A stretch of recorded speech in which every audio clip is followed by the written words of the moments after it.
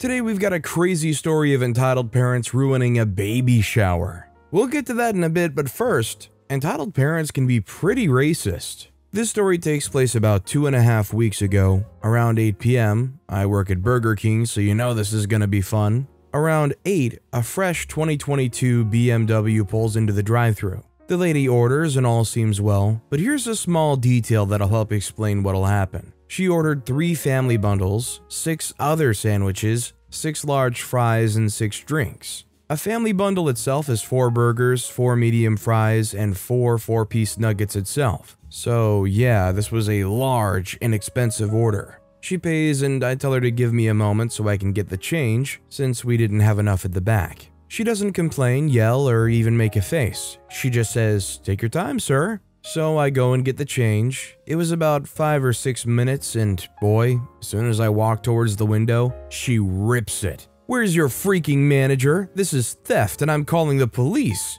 I say, I have our change, ma'am, but if you'd like to see my manager, I can go get her. She says, "Do it right now, you darn thief." I say, "Okay, give me 1 minute." So I walk around, tell my manager what's going on, and she sighs and says I can handle it. So I just shrug and walk back. I said, "My manager's busy, ma'am, but I can help you if you have an issue." She says, "The issue is that you stole my money and tried to walk off, brat." I say, I literally have your change right here in my hand. If I could have had 2 seconds to give it to you, you'd have it." She says, "Don't get smart with me, you little slur. I know you wanted to take my money." I'm mixed for the record. I said, Whoa. First off, that was inappropriate and uncalled for. If I wanted your money, I wouldn't be here to hand it to you, now would I?" She says, "Just give me the darn money so I can leave." I said, "Fine." So I hand her the money and go about my day for 2 minutes. Then my manager calls me and tells me they need help preparing the order. I help them and I'm about to hand them the order when entitled dad leans forward and says, "I don't want this insert hard R racial slur touching my food. Remake it now." My manager snaps around like a Roblox character and walks to the window and says, "I'm sorry, I didn't quite catch that. Can you repeat it?" He says, "You heard me. I don't want this insert hard R racial slur touching my food. Remake it, or I'm calling the cops on your little thief." My manager gives them the sweetest smile and says, "Sorry, drive-thru's closed for the day," and closes the window. They peel out the drive-thru and come inside. Entitled dad says, "Give us our freaking food, witch." The entitled mother says, "That's it. I'm tired of you minimum wage slurs. I'm calling the police." My cool manager says, "Oh, go ahead. I'll tell them all about the racial slurs and profanity you've been throwing at us." Entitled mother paces the lobby and eventually sweet kid walks in.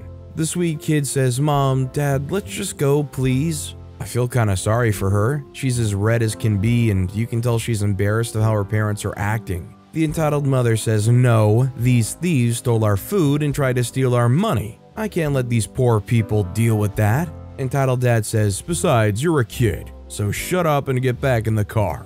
We'll be out there soon." The sweet kid just looks exhausted, looks at us and mouths sorry before walking out.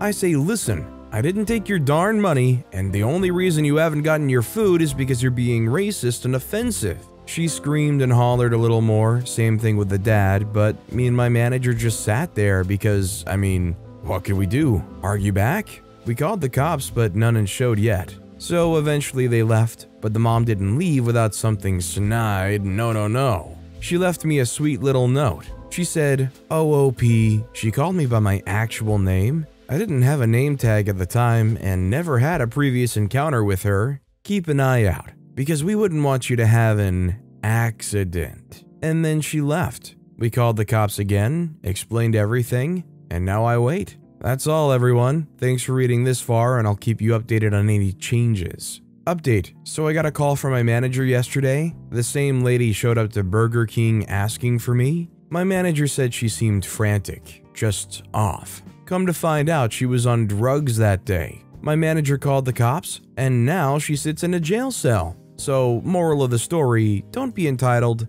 just be a decent human being. I guess the cops must not be responding in this area or something because God forbid they show up.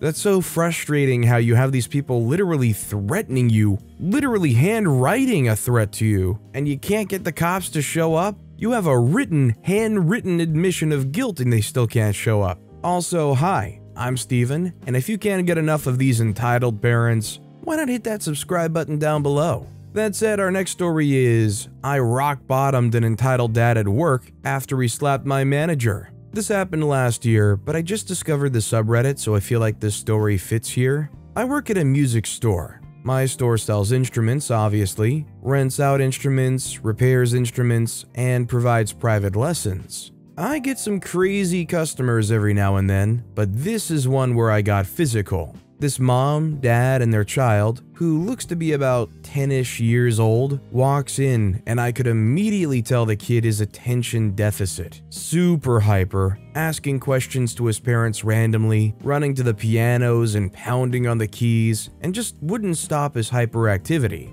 Anyway, they come and want to rent out a trumpet because the kid wants to be in band and orchestra. Dad just had a frown on his face the whole time while mom was being very civil and at the same time trying to calm the kid down, while dad just had the "I really don't want to be here at all" look on his face. I tell the parents that renting a trumpet is $26 a month before tax. $20 goes into equity that can be used to purchase an instrument in the future, and the other $6 is for our liability damage waiver in case it gets damaged, lost, stolen, etc. That extra $6 a month would get him something else if the worst happened. The mom agrees to everything, but the dad scoffed and rolled his eyes and asked if the LDW is optional. I tell him yes, but it's very highly recommended because if something happens to the trumpet, they will be liable for the cost if they don't get the LDW. He assures me that nothing will happen and that he doesn't need to pay extra for BS. I didn't tell the parents this, but based on what I'm seeing out of the kid's behavior, I had that feeling in my bones that something was gonna happen to the trumpet due to the kid's hyperactivity. It takes roughly 5 minutes to do the paperwork for a rental. About halfway through, dad says to mom, "This is taking for freaking ever. I'm gonna walk to Home Depot and get my tools." There's a Home Depot right across from the parking lot. Mom says that the gentleman, me, is almost done and tells him to be patient. He just tells her to grab the kid and meet him there when it's done. He then left. Mom apologized for his behavior and finished the rental with that guilty look on her face. After mom and hyper kid left, I joked with my coworker and told him, "Just wait and watch them come back in the near future with a damaged trumpet without the LDW." He agreed but just laughed it off like I did, and I thought that was the end of everything. My joke turned out to be a foreshadow. 3 days later, I'm working with my manager and the dad comes in by himself with the trumpet out of its case. His pupils were also dilated, so I had to guess he was high on something that was not weed. The trumpet's lead pipe was bent at a darn near 45-degree angle and there was a nasty dent in the bell. When I asked him what happened, the guy straight up said, "You jerks rented us out a bad trumpet that can't withstand damage." I work in construction, and I know that metal doesn't bend after it's dropped. That was BS because, from personal experience, brass instruments do bend and dent if they're dropped. And especially this is a low-brand instrument which we do normally rent out to beginner players. It's way more sensitive. He was demanding that he gets another trumpet with better quality. My manager asked him if he signed up for the LDW. Dad said, "Heck no, I didn't want to pay for anything but a rental fee." My manager then told him that we couldn't get him another trumpet without the LDW, so he's liable for the cost of repair. Dad wasn't having any of it, but my manager did tell him that it's our company policy. On to the climax. He then grabbed my manager by her wrist and started making claims about how the customer is supposed to be treated right. I went into rage because, you don't put your hands on a woman like that. I told him to get the freak out right now. That's when he reached his hand back and smacked her in the face like a pimp. Fearing for my manager's safety, I quickly grabbed him by the bottom of his chin and slammed him onto the floor. I screamed in his face while holding him down firm, "You chose not to get the LDW. The trumpet is clearly damaged and you are liable for it, not wanting to pay an extra $6. Now get out, now, and take your broken trumpet with you." I was afraid that he would start fighting me back, but he thankfully did not. I released him and he walked out all huffed up and didn't take the trumpet with him, all while flipping us off on his way out. After his high enraged butt left, I looked at my manager, whose face was already beginning to bruise, and asked if she was okay. She was, and she thanked me for standing up for her, but also told me that this is something that had to get corporate's attention. Long story short, after the rock bottom and corporate being notified, I didn't get fired for assaulting a customer because 1, Dad started everything, and 2, who the freak knows what could have happened if I didn't stop the jerk from doing more harm. The next day, which was my day off, my manager called me and said the mom called the store and apologized for what happened. From what I was told, she was already in the process of filing for divorce due to his drug addiction and abuse. She also came to the store later and paid for a dirt cheap trumpet to purchase. Since the rental was on the dad's credit card and he chose to leave the broken one behind, his next month payment would be the cost of repair. This was back in October of 2021, so today I'm hoping that the mom and kid are away from that jerk, and I hope the kid learned how to take better care of the instrument. I guess it was probably safer in the immediacy of the situation to get him out of there and just gone, considering he was already laying his hands on other people, but it would have been nice to actually seen this guy get charged for what he did. Our next story is spoiled younger as freak sister. I have a 7-year-old younger sister who's spoiled way too much. My sister can literally be expelled, and my parents would support whatever got her expelled. Also, when she asked for a Barbie dream house, she has never whatsoever been interested in that. I saw it in the Amazon orders less than an hour later. The funny thing, 2 days after she got it, it's stuffed in her closet and she forgot about it. She's also practically addicted to her iPad, Roblox mainly. She screams when she can't have it in the car, or she doesn't have it for 3 minutes. I wish I was exaggerating. She's been sleeping in my parents' room for like 2 years now, has not touched her bed for 2 years. For example, when my older sister wanted to sleep in my parents' room, they brought her to a therapist for sleeping problems, as they were so eager to get her out. Like, my dad's been kicked to the couch for 2 whole years. She never gets grounded. If she does, supernatural event, she gets it back almost immediately because she did one good thing. It's freaking annoying. Honestly, I wonder if things are good between OP's parents, because I'm surprised that they would be that complacent with allowing the daughter to take his spot in the bed. But I would agree with everything OP's saying here. It's gross how spoiled they're allowing their kid to be. Roblox is cool and all, but I hate hearing how often these parents allow their kids to just be on there all the time. And I don't even mean every night after dinner or something. I mean they're always trying to be on there. Our next story is entitled In-laws want us to invite sister-in-law's friends to my son's birthday party. Okay, so we have my entitled mother-in-law and my entitled sister-in-law in this post. So my little boy's turning 4 this year. He's autistic and hasn't really wanted to play with other children yet, so no playmates to invite to the party this year. Maybe after he starts school, he'll have some next year. We'd been talking about doing his party at an indoor water park for kids or an indoor trampoline park. My son loves to swim and jump, but jumping is his favorite. He goes for about 3 hours multiple days a week. After looking at prices, minimum guest rules, and the risks of overstimulation, we decided that the trampoline park was the way to go. Well, that's not good enough for any of them. The other night, I tried to explain it all to them, especially the fact that with the entire family, plus entitled sister-in-law's boyfriend, it only brought our numbers up to 10. We need a minimum of 13 for the water park. For the trampoline park, it's 7. The water park is also almost $400 more expensive and doesn't include food like the trampoline park does. They kept saying we should make it work, that he'll definitely like it better over his safe place. First, entitled mother-in-law said we should invite some woman they know and her kids. I've never met this mom or her children. I don't know if they'll get along with my son or not.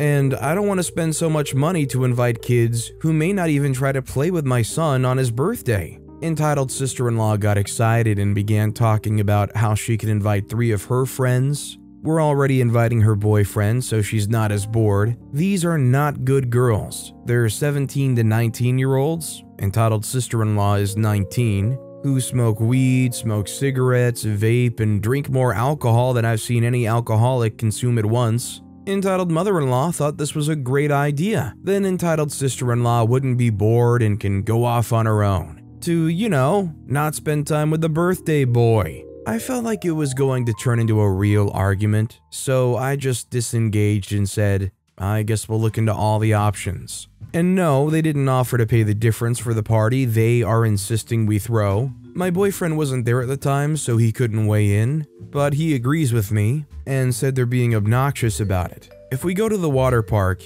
it'll just feel like we went to entitled sister-in-law's party instead of my son's. I'm almost nervous to tell them that we decided to get gourmet cookies instead of cake since he likes them more. Not super dramatic or crazy, but I kinda wanted to vent about it a bit.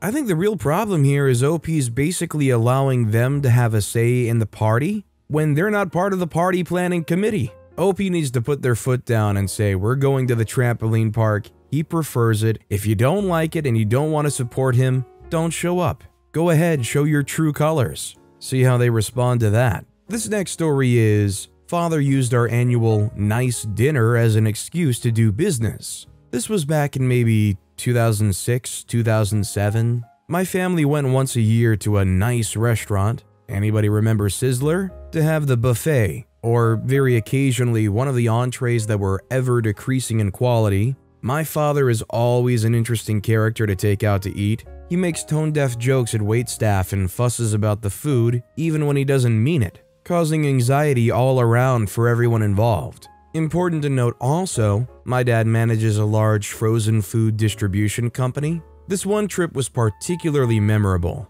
He ordered a steak, had it sent back to the kitchen twice, and then asked for the manager. The manager comes out and asks what's wrong, can he comp anything, all of that. My father says, you could get me a better quality steak to start, but hey, that's okay, I know it's hard to find good stuff up here. Actually, I think I can help you. And launches into a sales pitch in the middle of dinner. The manager and server were baffled. My brother launched himself back toward the buffet, loudly declaring that he was getting ice cream. I threatened to walk home until my brother dragged me off for ice cream too. My mother, bless her, threatened to leave my father to walk home. By the time we got back to the table, the manager had retreated and my parents weren't speaking. I think everyone in the family would deny any memory of this at this point. It was more than 15 years ago, and we'd all be content pretending it never happened. This is how you just end up fizzling out having these experiences going out with your family, because you just cannot tolerate being there because you know it's going to go wrong. This next story is, entitled mother and entitled brother ruined a baby shower. So I was invited to a friend's. We aren't super close, and she literally had to pay for me to attend since I'm out of work currently and she wanted me there. Baby shower. Now, to note, Bestie has a very entitled mother and spoiled entitled brother. Her brother has autism, diagnosed at 5, and was doted on by entitled mother for his entire life. Set the stage, you got Bestie and her boyfriend getting ready to pop the balloon to reveal the gender of the baby. Entitled mother and entitled brother sitting at the nearest table playing loud games and music on their phones, not even interested, and the godparents on either side of the parents. Balloon pops, it's a baby boy. Everyone shows shocked faces, we all thought girl. While everyone's congratulating Bestie and her boyfriend, entitled brother suddenly screams, "No!" We're all baffled and look at him confused. "It's supposed to be a girl, I want a niece!" He yells at Bestie and Bestie looks hurt. Random guest says, "Maybe the next will be a girl." He says, "No, this one has to be a girl. You have to have a girl first." He yells and Bestie starts crying and causing entitled mother to stand. Entitled mother says, "Quit boo-hooing, Bestie. It's not the end of the world to say the real gender to make entitled brother happy. So stop lying and tell us the real gender." Bestie says, "It is the real gender." Entitled brother says, "You're lying." He screams and that's when Bestie runs into the house in tears. Her aunts and sisters run after her, as did her boyfriend. I walked to entitled mother and entitled brother and said this. "Listen, I get that you wanted a niece first, but there was no reason to upset Bestie over it. Today was supposed to be an exciting day for her and boyfriend," I say, and entitled mother scoffs. "She's lying, and we'll find out when my granddaughter is born," she says, and that was it for me. "You both need to leave before someone calls the law." Then I walked away. These people sound honestly kind of horrendous. If somebody is so unsupportive that they can make you burst into tears during your baby shower, you should probably cut them off,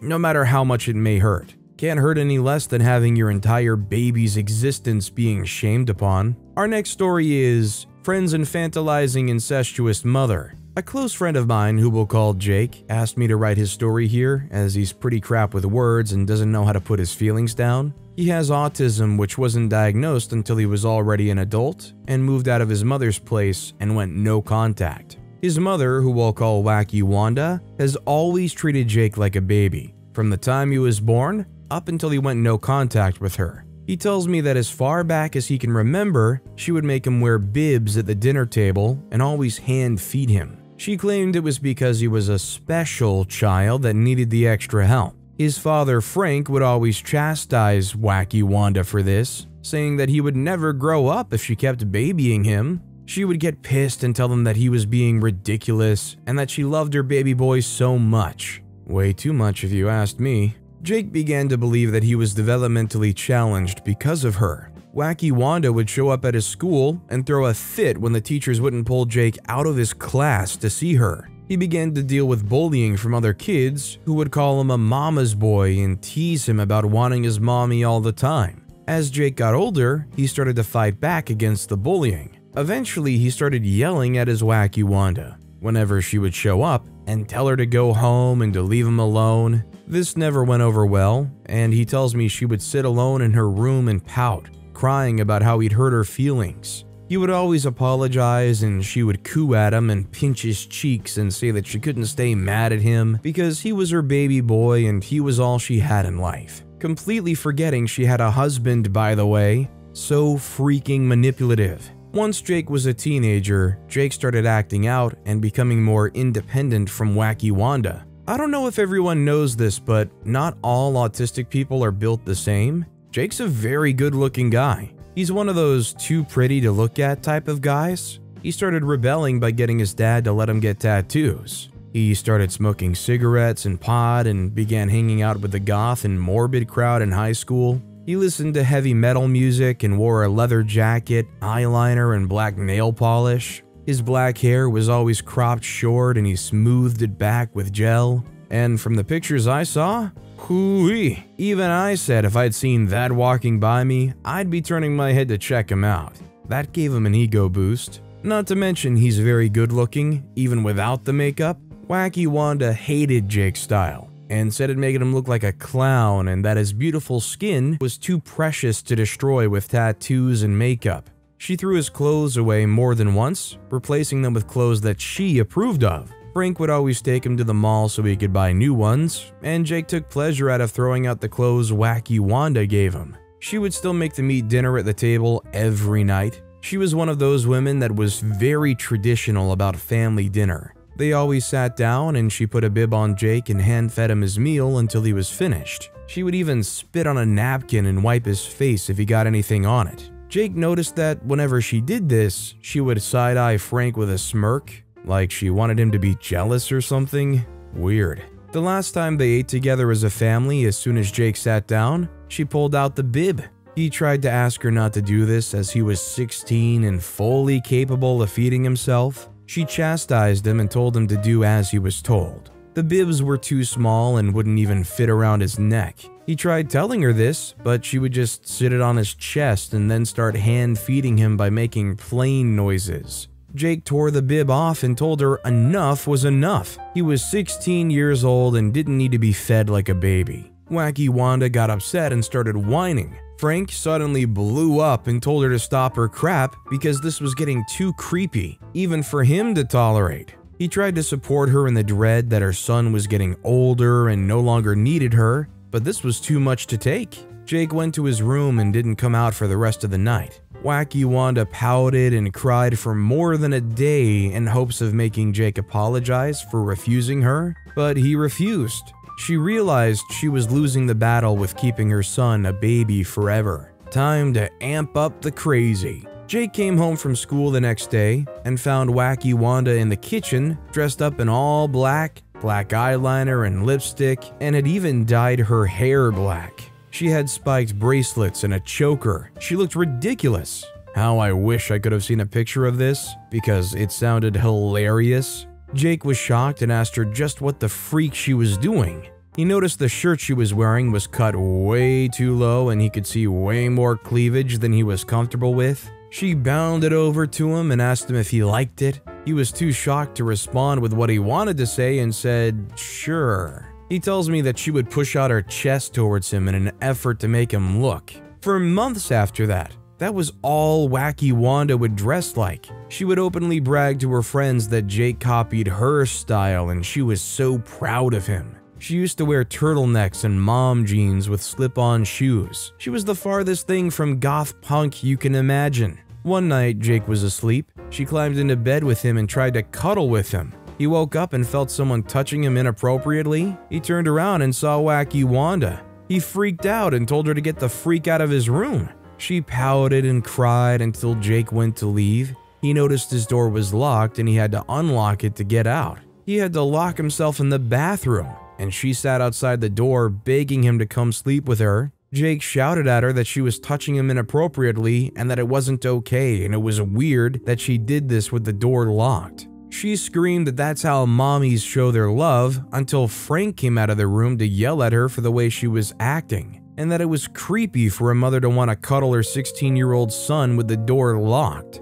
She screamed that he didn't understand the bond she and Jake had and that he was jealous. Jake screamed that they had no bond. Wacky Wanda cried and Frank shouted at her to move away from the door or he would do something he might regret later. He took Jake and they went to sleep at a motel for the night. Jake told his dad everything that happened. Frank finally had enough. He couldn't stand the weird and creepy behavior from Wacky Wanda anymore. He filed for divorce and got custody of Jake, and Wacky Wanda was given visitation rights. Wacky Wanda was mandated to attend parenting classes and therapy, and she actually went under the threat of losing any and all rights to her son, of course. But she staunchly refused to believe she had ever done anything wrong.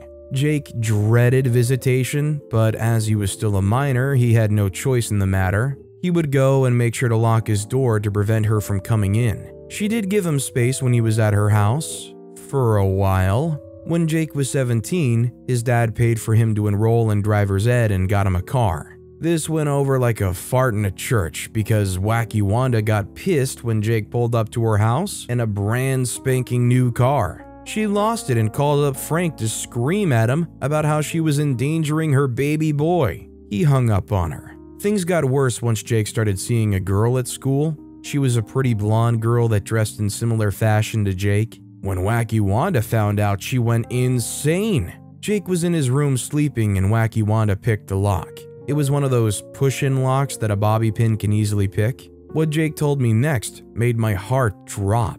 She undressed herself, climbed into bed with him, and began doing things to him. He woke up and freaked out. He ran away from the house and drove back to his dad's in tears, and they called the police. Wacky Wanda got arrested and imprisoned for 11 years. Jake became severely depressed and tried to end things more than once. His dad put him into therapy and he got better over time, but he still struggles with everything his mother had done to him. Jake was formally diagnosed and he's on medication that keeps him functional. He's one of the bartenders at my club and we're really close friends. He's best friends with my boyfriend Kyle. Jake has a girlfriend who's one of the sweetest women I've ever met. Jake and I have a connection because we've both have experienced similar activities from relatives, and we're both stronger for having gone through that. Sorry this was so long, but he wanted to share his story with everyone. I missed this part, but after Jake ran away from Wacky Wanda's house, she went into hiding for nearly a week.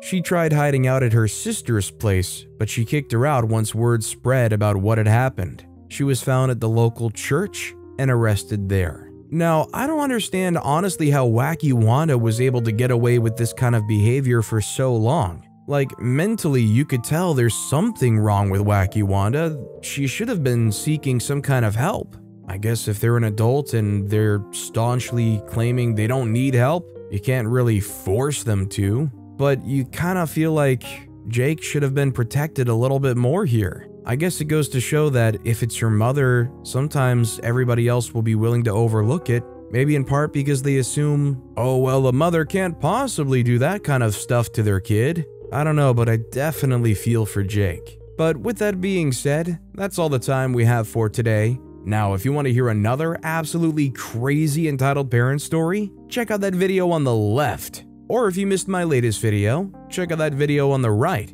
That said, I'll see you all next time with some more stories.